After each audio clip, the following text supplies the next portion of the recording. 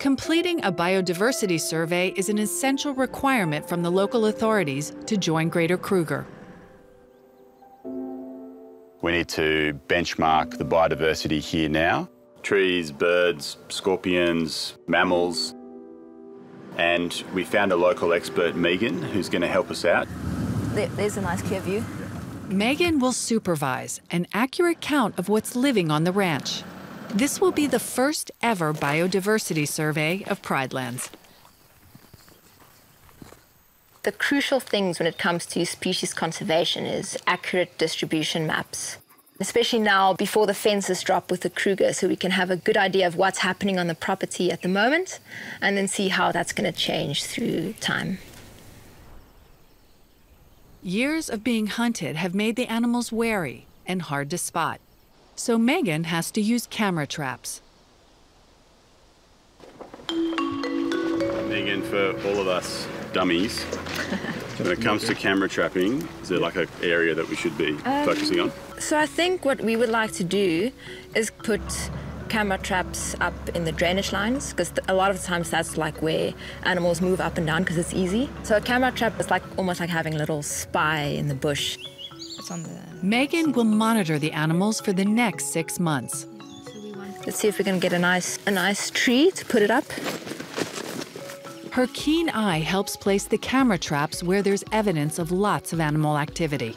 You want the camera to face like towards the oncoming traffic, so because like this, you're going to get a nice still headshot or bum shot.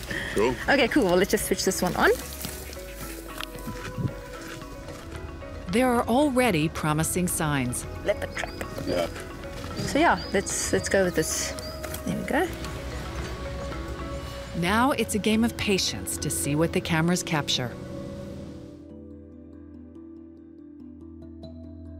It looks like it's taken 79 photos, which is good.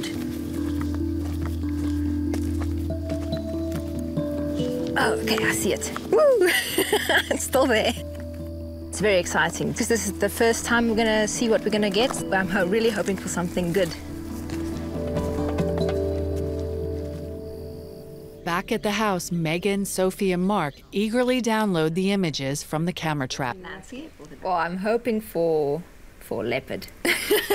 Hey, zebra bottom. Zebra bum. Zebra. Nice. Yeah. Awesome. Awesome. There she is. So Leopard. Cool. There's a buffalo. Okay, so obviously the whole herd, they were there, yeah. So we never see them when we're on there. Yeah. They're so elusive. We know they're there. Yeah. And here you go. It's really exciting, you know, to see what activity we have on Pridelands.